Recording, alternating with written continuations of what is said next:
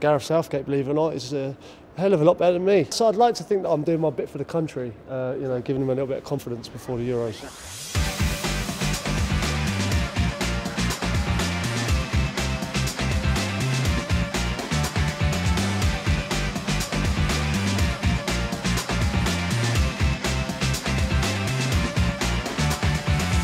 We've been working on a AR game which is mapped specifically to Wembley itself, a multiplayer game using the Samsung handsets. When you point it at the Wembley Stadium, then we can see graphics, the game itself, which you can play in situ of the stadium. So the cameras in our handset communicate to the cloud, and that data is transferred between both of those handsets, and also talks to some quite innovative anchors, which tell us basically where the real world is and where our graphics should live. 5G has just given us the speed and the reliability as well. You know, the moment that the network drops off, the game doesn't work. The power of cloud computing has been harnessed through the 5G network.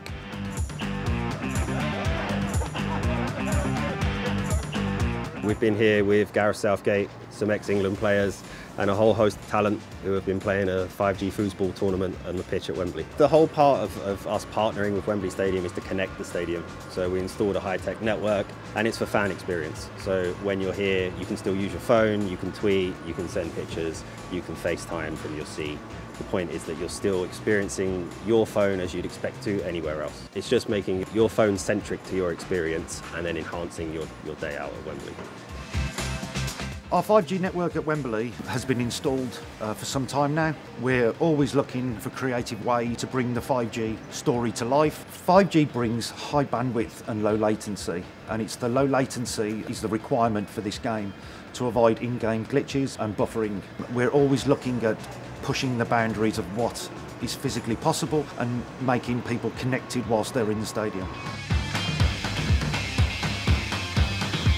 Literally, you're looking at the phone, when you're first looking at it, it's the grass, and then it's the pitch is crazy. I just looked around and I remembered I was in Wembley and it took me eye off the game for a minute, but it's just incredible how it projected on the actual pitch. You can play it on your phone with your friends, like I said, whilst you're actually in the stadium as well. Managers and coaches used to use a tactics board, or later on it was video analysis and things like that. But if you can use that, if you put yourself in actual situations, especially on set pieces, and how to mark, how to set up, I mean, it could be a big part of football in years to come. If you're a gamer on a phone, you enjoy it.